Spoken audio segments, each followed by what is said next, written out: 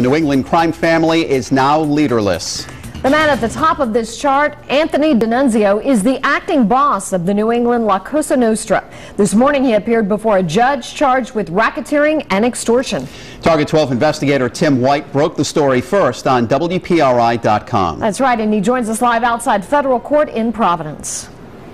The indictment against Anthony D'Annunzio accuses him of being the new acting mob boss of the New England crime family, running things from Boston.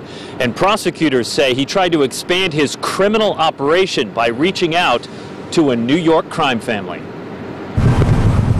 Anthony D'Annunzio of East Boston, seen here in undercover video, was arrested early Wednesday morning and shipped to Providence. He faces 7 counts, from racketeering to extortion, in a sweeping federal crackdown into organized crime. D'Annunzio was arrested without incident at the Gemini Social Club in the north end of Boston. Prosecutors say the New England mob is now leaderless. The indictment reveals D'Annunzio allegedly met with a high-ranking member of a New York crime family on several occasions. We allege that he collaborated with senior members of the Gambino crime family to expand his corrupt business practices and to discuss the rules of the New England LCN. In one of those conversations, prosecutors say D'Annunzio was caught on tape bragging about what he'd do to a soldier who didn't follow orders. Quote, "I'll bury you right in the expletive ground. I'll stay there expletive 10 hours until you're dead."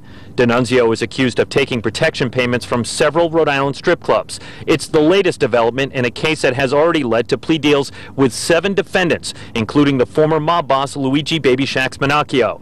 D'Annunzio's name now topping the chart of defendants snared in this sting. Organized crime likes to believe that their reach is long.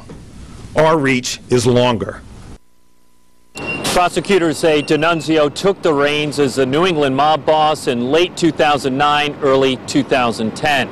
D'Annunzio pleaded not guilty. He will be held at the Wyatt Detention Center in Central Falls until a bail hearing next month. Live with the Target 12 investigators, Tim White, Eyewitness News.